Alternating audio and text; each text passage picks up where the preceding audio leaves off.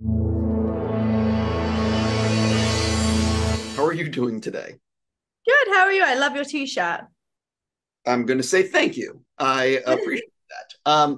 Bunch of questions. I want to first start with I'm very happy you got to make the sequel. It's a ton of fun. I hope it's a huge hit.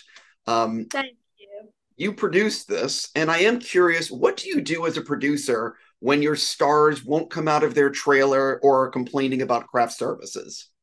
Oh my goodness. Thank goodness I am able to work with wonderful people. Um, there is not one person on that set that ever plays up.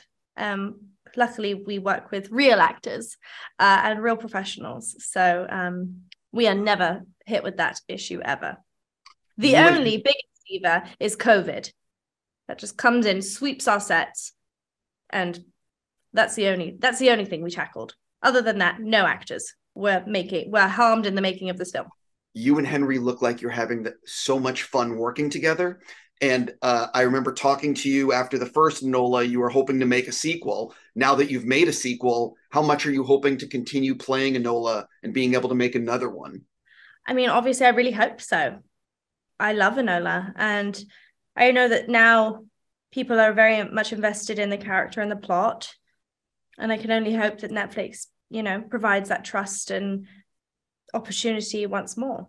You've obviously been playing 11 for a while. You've now played Enola. You've been playing two characters a lot over the last few years. And I'm curious, are you excited about the possibility of doing when Stranger Things wraps, being able to do all these different roles?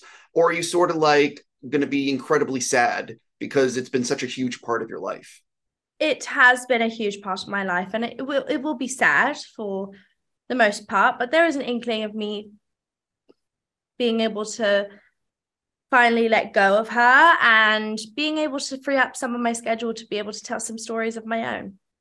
You are working with the Russo Brothers now. Big fan of those guys. Really excited about Electric State. What was it about that material that said, I need to do this?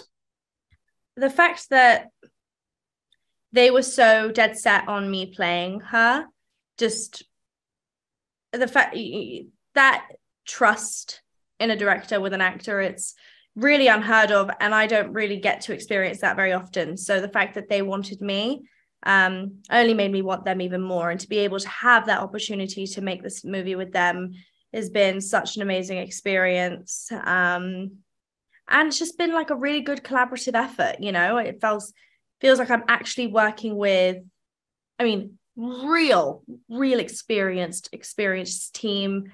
Their team is incredible. The directors are amazing, obviously, and I've got an amazing cast to be alongside. Last question for you. You've done so many cool shots through your already great career.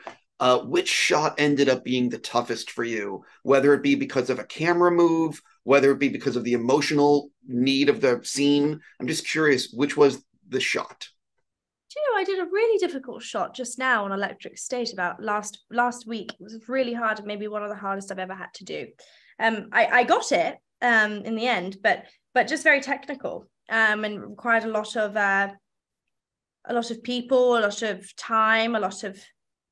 Actually, in the first Enola, I also had a very difficult shot where I had to talk to camera while crossing the road and not being hit by horses and carriages. Very tough. On that note, I will just say congratulations. I really hope it's a huge hit and you guys get to make another one. Thanks, Steve. I appreciate it.